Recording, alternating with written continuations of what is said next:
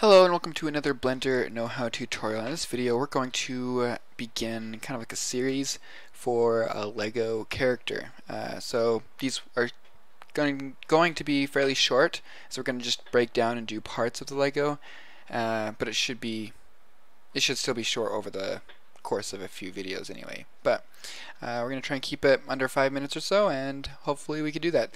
So the head, we are also going to allow I'm going to show how to create the divot or the little hole that can go down inside this as well, and the bottom part of the head that is cut off from the floor in this one. But let's go ahead and get started from there. Open up a new Blender file and go into the front view. Click on your cube and go into the add modifier. Click Add Modifier, Subdivision Surface, increase to about 3 or so, right click, Shade Smooth, tab into Edit Mode, and then we're going to want to select these top 4 vertices. However, if we do so, we only get 2. We want all 4 of them. To fix that, just go into Wireframe Mode and reselect it. You will get all 4 of them, and then hit E. Now if you right click after you hit E, it will just go right into the same spot. If you don't, it will extrude it up and it won't be in the same spot, I guess. It'll just extend it in a spot where we don't want it. Just right click on it and it'll go in the same spot we want. Anyway, hit E again to extrude. Oops, I just extruded twice, didn't I? I meant only extrude once. Hit S to scale it down. And you can see the dots right here. Scale it to about where you would have this part, where you would just imagine it. You can pull up reference images online. Let's go maybe a little bit smaller, and we'll call that good, somewhere in there. And hit E to extrude it up. And looking good, right? No, probably not. That looks pretty sucky. So the main reason this is happening is because the subdivision is rounding off this corner, is rounding off all the corners. However, if we want to crease it and still have it look subdivided, we can use what's called a edge loop. And so if we just hit Control R, we can add our edge loops in. And I'm just going to put it onto the edge where I would want to add it. So we can see if we put it on this edge, this yellow line right here is created. Just click and let go and then drag down. And I want it about there. Do it again for the top.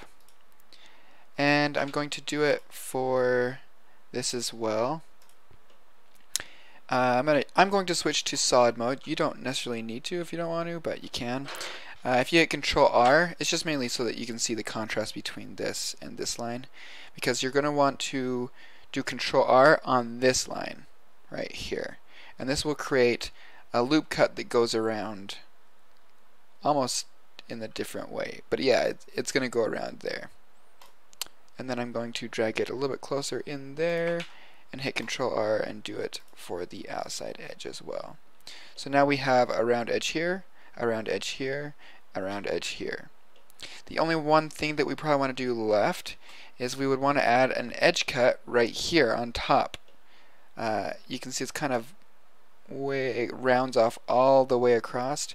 We don't necessarily want that.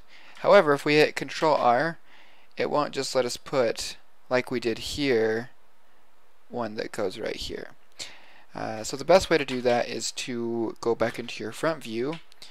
Make sure you're in wireframe, select the top 4 vertices, hit E, and right click and scale it down. And essentially we have the same thing that we would have if we wanted to do.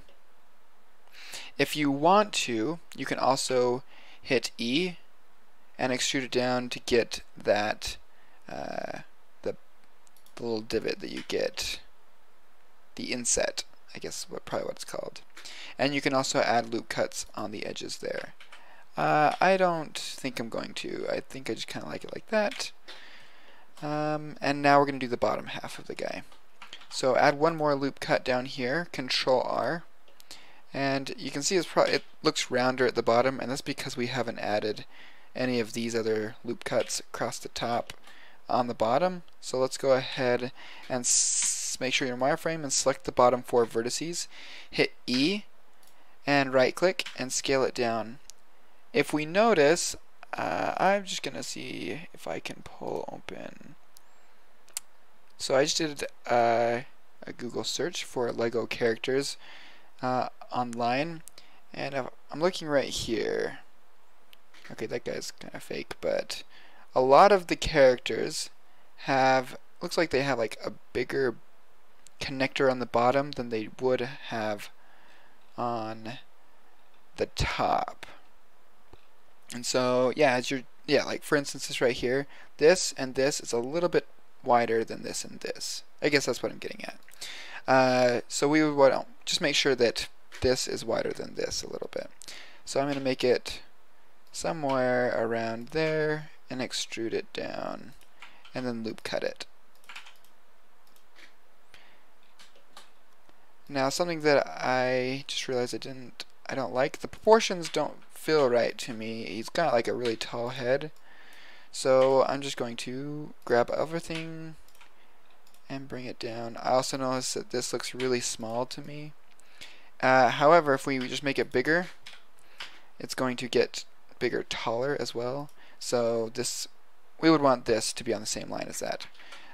Whoa, I did not mean to delete that. Okay, so the easy fix for this is to go in the top view by hitting 7 on your numpad and hit S and lock it to an axis. For instance, like the x-axis, and do a 1.2, 1.2 scale on it, and then do S, and do on the y-axis, and do 1.2 as well. Now we just didn't scale it on the z-axis, and it looks a lot better already. The one thing that we probably want to do is add our loop cuts down here across the bottom, and one more all the way down here, although no one is probably going to see it. Oh, I do not want to delete it. I just want to go solid. There we go. And voila, that's pretty much that's it.